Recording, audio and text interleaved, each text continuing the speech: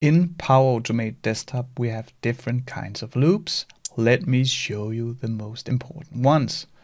First of all, we have a for each. A for each iterates through, say, a list or data table. That's the most common ones.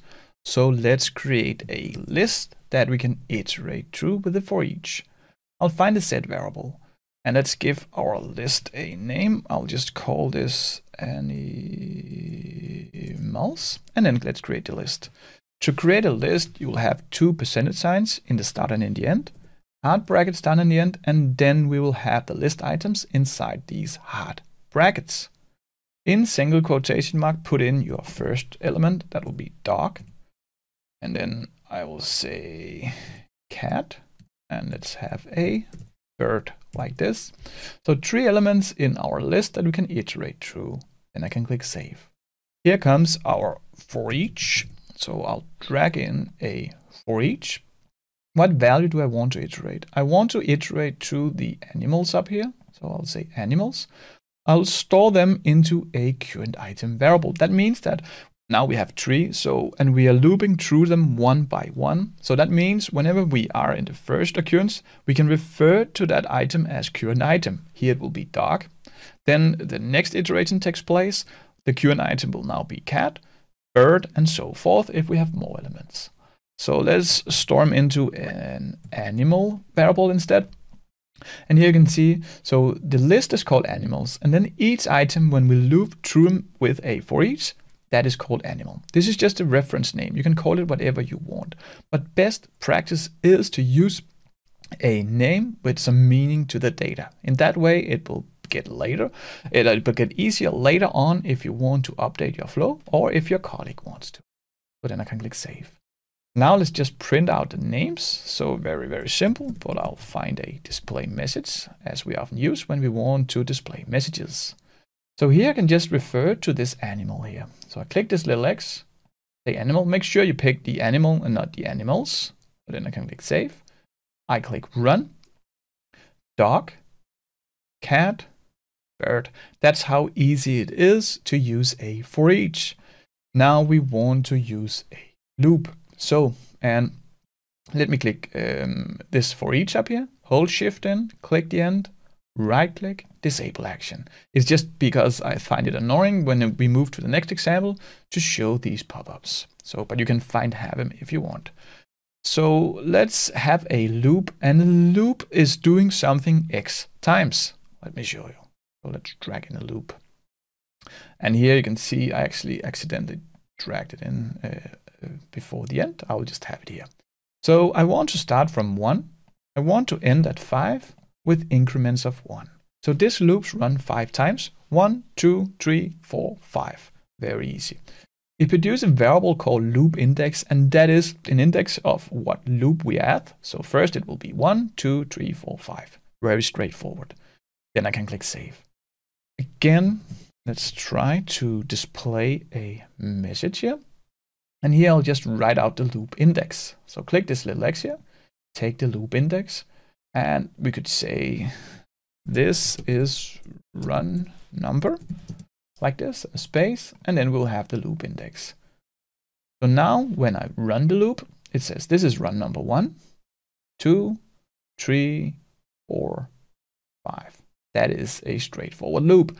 Often we are using its cousin called loop condition. So let me again mark all these things and disable this. So now I want to do the loop condition, and the loop condition evaluates on something. And whenever this is true, the loop will continue. We'll often use it when we want to check for elements at the web page. Say that we want to pause the flow and then look for an element. If that element is not present, then we want to pause it further and maybe pause it for like 10 or 20 loop iterations of maybe 10 delayed seconds. So we can use it to check for something and then make it last a while. Let me show you. So here I'll have a loop condition and I'll drag it in. Actually, I dragged it in before the end. It will go in after, but let me show you. We can move it afterward. So the first operand now we need to have an operand. And since we don't really have it here, we can say if 2 equals 2, save, and let me just move this end up here. So this is essentially an infinite loop. This is always true. So if I run the robot here, you'll see that I have now created an infinite loop. It will run forever because this condition is always true. So, and this is not really best practice. As you can see, this robot will run forever. But imagine that it takes some hard system actions. Right now, it's just running. It will not take any system resources. But you can actually create a very bad robot that will run forever. So always do your conditions so they can change, or make a handbrake. I'll show you both of the things. First, it's just instead of here, we will have something to evaluate on. So I'll find a display input dialog. Here I'll ask the user for some input, and then I'll save it as a variable. I will drag it in the loop condition here. So here I want to say the title, that could be capital, and here I'll make a little quiz.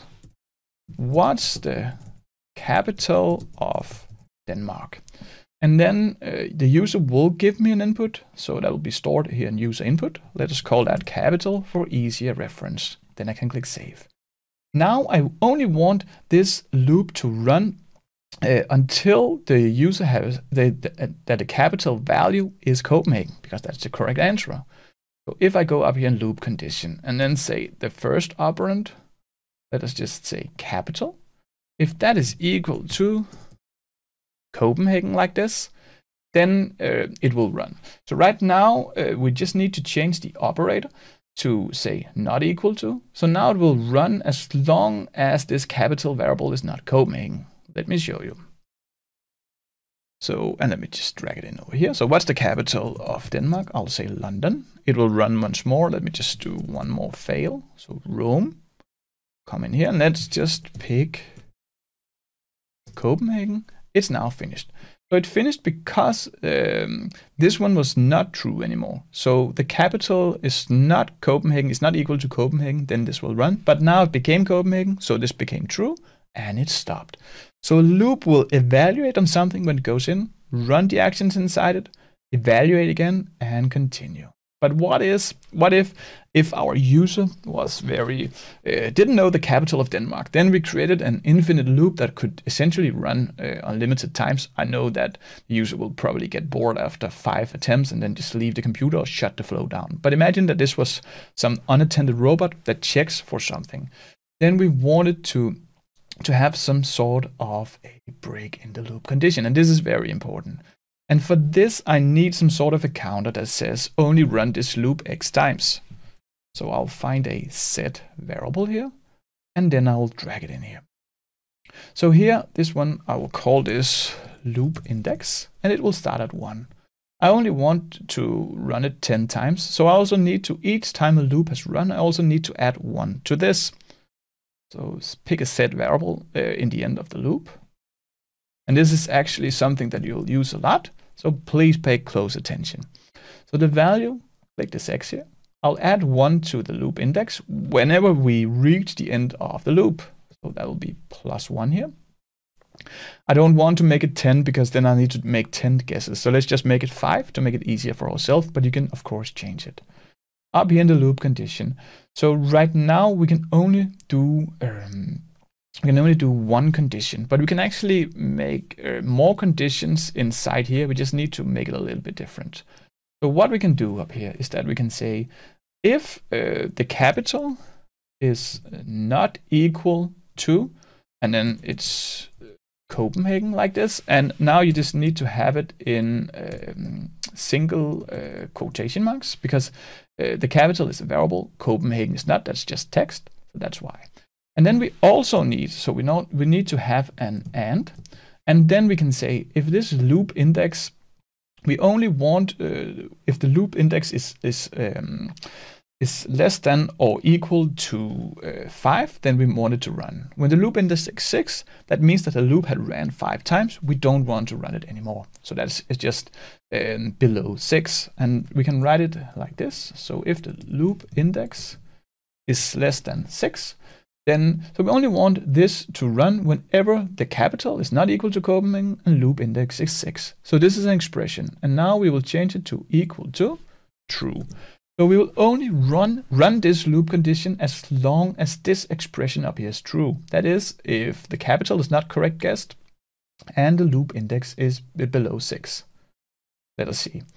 So now we can run it. And I'll just show you here, and I need to drag it in here. So now the loop index is 1, you can see it over here. Let us just press A.